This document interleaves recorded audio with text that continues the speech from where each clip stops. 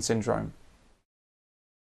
Not only is battered woman syndrome still being used as a legal defence, but premenstrual syndrome has also been pleaded in cases of murderous females.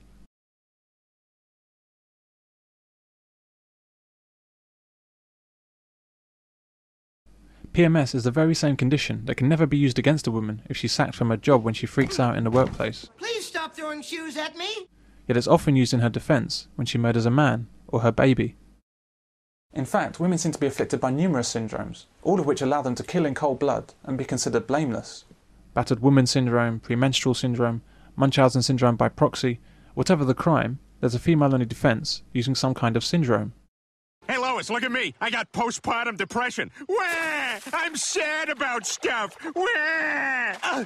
Men don't have the luxury of falling back on a syndrome when they commit crimes. No study has ever investigated how men might be affected by chemical or emotional conditions, and why men might kill. When men kill, they're just considered evil. In their eternal search for equality, it's odd that women are content to be treated differently in this regard. An examination of homicide figures in Ireland between 1992 and 96 reports that the victim was male in 15 out of 20 cases committed by women, and in 35% of cases, a female perpetrator killed her husband.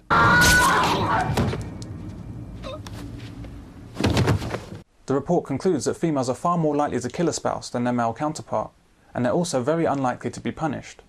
But for some reason, we're never presented with facts like these on the news.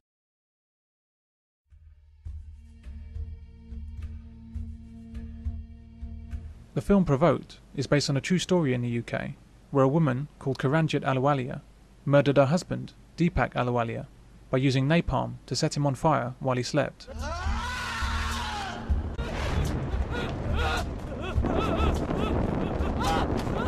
We had Kiranjit Ahluwalia given a bravery award by Cherie Blair for having set alight and killing her husband.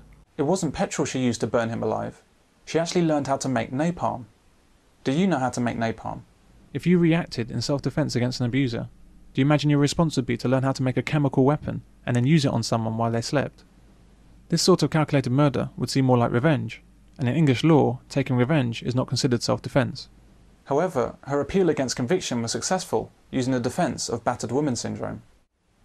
On the face of it, it seems completely understandable that a woman could suffer abuse for years and then finally snap. And if she'd stabbed him with a kitchen knife when he was hitting her for the 100th time, I could understand that situation. But researching how to make napalm, preparing the mixture, waiting for him to go to sleep and then pouring the mixture over him, and then setting him on fire, that is simply not a human reaction in self-defense. I don't quite know how to describe the barbarity of such a crime. Anyone that kills like this should go to prison and should stay there for life. The planned killing of her husband was successfully presented as self-defense, using an invented idea. One has to wonder at just how cheap a man's life has become. She served 3 years and 3 months for murdering her husband, even though a conviction for murder is supposed to carry a life sentence in the UK. And it gets better. After her release, she was presented with a medal for bravery by Cherie Blair, the ex-Prime Minister's wife, at the first Asian Women Awards. Who was jailed for life for setting fire to her husband, has been honoured at an awards ceremony for breaking the taboo of domestic violence. A bravery award? What was she being brave about? She killed her husband. Could you even conceive in some wild imagining, whatever the circumstances, whatever the provocation, could you imagine a man receiving a medal for murdering a woman? This is the extent of the hatred directed at men from the highest levels of society. Cold-blooded murder is acceptable as self-defense if a woman is the perpetrator and a man is the victim. Looking into the commentary about this film, reviewers go out of their way to declare that Deepak deserved to die.